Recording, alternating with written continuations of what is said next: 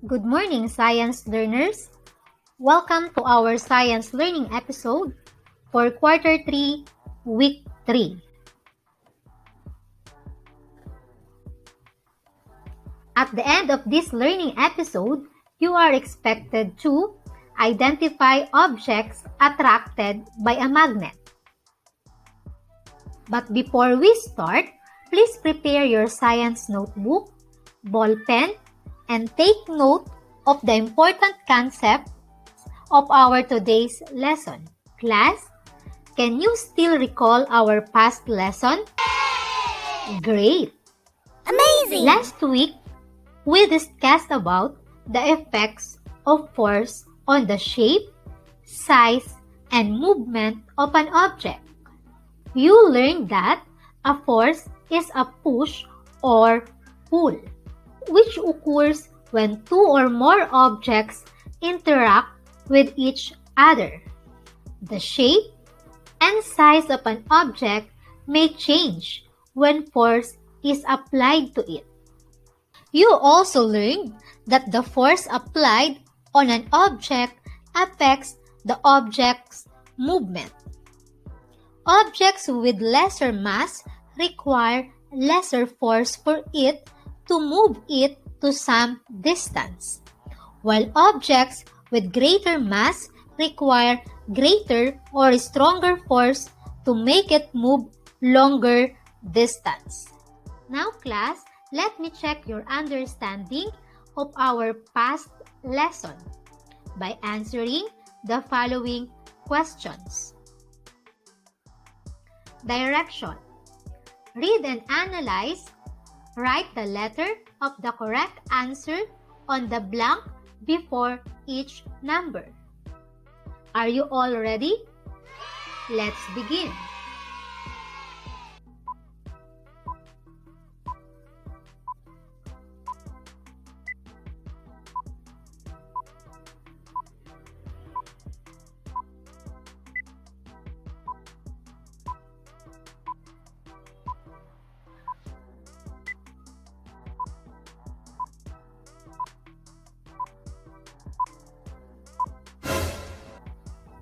Good job, kids!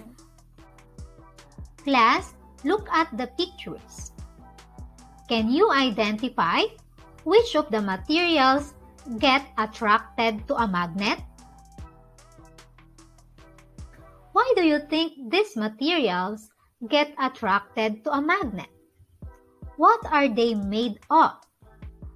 And why are the other materials not get attracted to a magnet? Magnetism is the force that acts on objects made of steel, iron, and cobalt and makes them move. Here are the examples of objects that attracts to a magnet. These objects are made of metal. They are also called magnetic objects. Example, paperclip.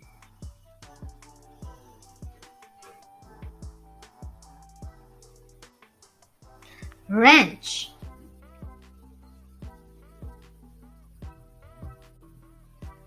Pins.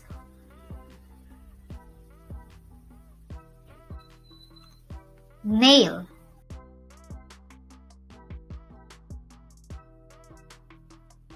Here are also the examples of objects that are not attracted to a magnet.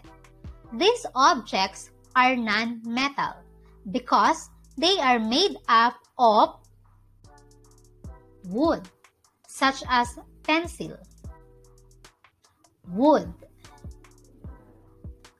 made up of rubber, another made up of glass,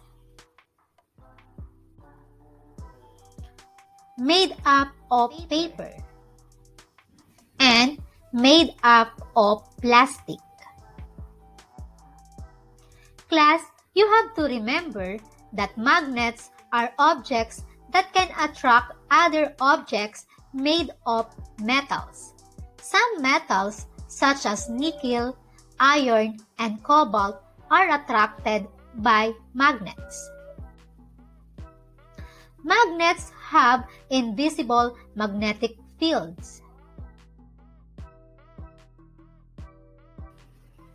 One end of a bar magnet is the North Pole, and the opposite is the South Pole. There are several types of magnets, like ring magnet, bar magnet, cylindrical magnet, and horseshoe magnet. After learning the materials made up of metals are those attracted by magnets, and materials which are non-metals are not attracted by magnets, let us perform this assessment time. Are you all ready? Color the heart red if the statement is correct, and blue if it is not. Number 1. Magnets can attract objects made of wood. Number 2. Not all magnets have a magnetic field. Number 3. A horseshoe magnet is a type of magnet. For number 4, a metal spoon is an example of a magnetic object. And for number 5, magnets can attract all materials.